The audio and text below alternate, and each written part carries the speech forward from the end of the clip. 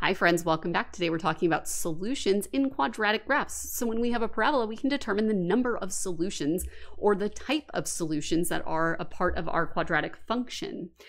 Let's take a look. For your notebook, you're going to want to write this down. The words solution and x's and roots and zeros, they all mean the same thing. X's, roots, zeros, solutions, all the same thing. So you may hear it referred to as one of those. You may want to write that down so you have that information. Two solutions means that it crosses at our x-axis in two places. One solution means that it crosses at one place.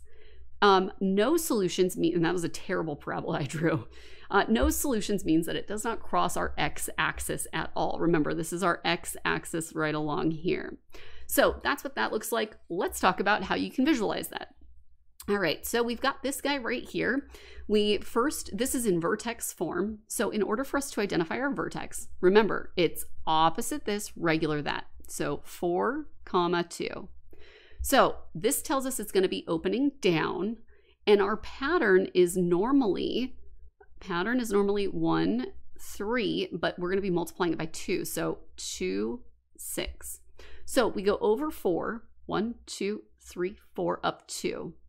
Now it's going to open down, but our pattern is 2, 6. So we go over 1, down 2, over 1, down 6, 3, 6. There we go.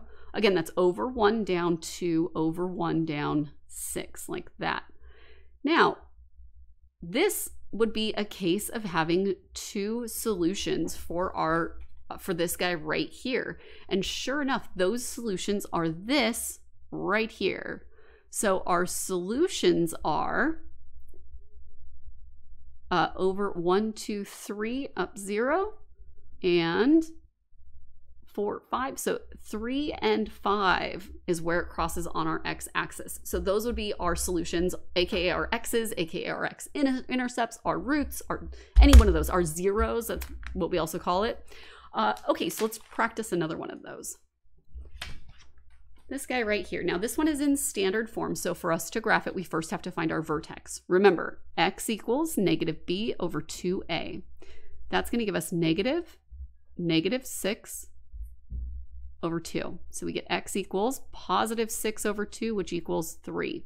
So for our vertex, we have 3, and to figure out our y, we have to plug that back in. Y equals 3 squared minus 6 times 3 plus 9.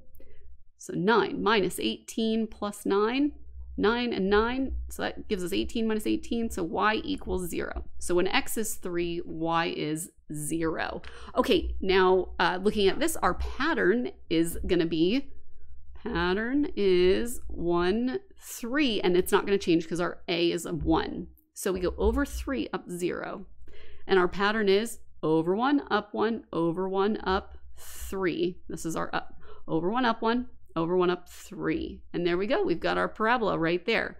Now this is a case of one solution. So we only have one solution here, and it occurs at 3, 0. 3, 0. Let's take a look at this next guy. All right, so this is a negative, so it's going to be opening down. Our vertex is opposite this guy, regular this. So 2, negative 4. Our pattern is 1, 3, and 5 if you wanted. I haven't been doing 5, but you can do 5. And our A here, the negative just tells us it's opening down, that's it.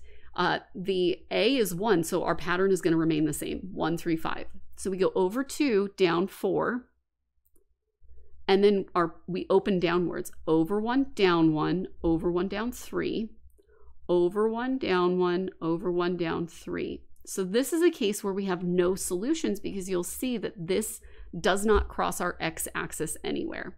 Hopefully this helps, and we'll see you next time.